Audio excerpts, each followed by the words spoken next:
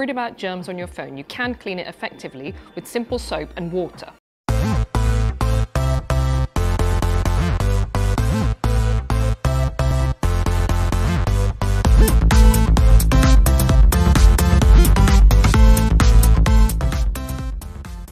Hi, I'm Dr. Lena Sirik. I'm a microbiologist at University College London, and I'm going to show you how to clean your phone. Unplug your phone, turn it off, and remove the case.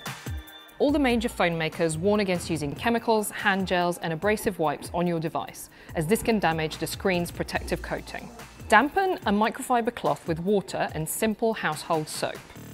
Gently rub the surfaces of the phone with the damp cloth. Take care not to get moisture in any of the openings, because even water-resistant phones lose their protection over time. Finally, dry your phone with a clean microfiber cloth. Even just using soap and water can effectively remove bacteria and viruses from your phone, and we can test that by using this little device and these swabs.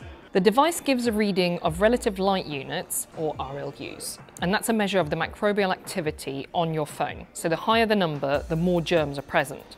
We tested all of these phones and their cases before and after cleaning with soapy water, and they were all significantly cleaner afterwards. On a surgical surface, we'd want to get a figure of 50 or less, and all of our phones and cases had readings lower than that.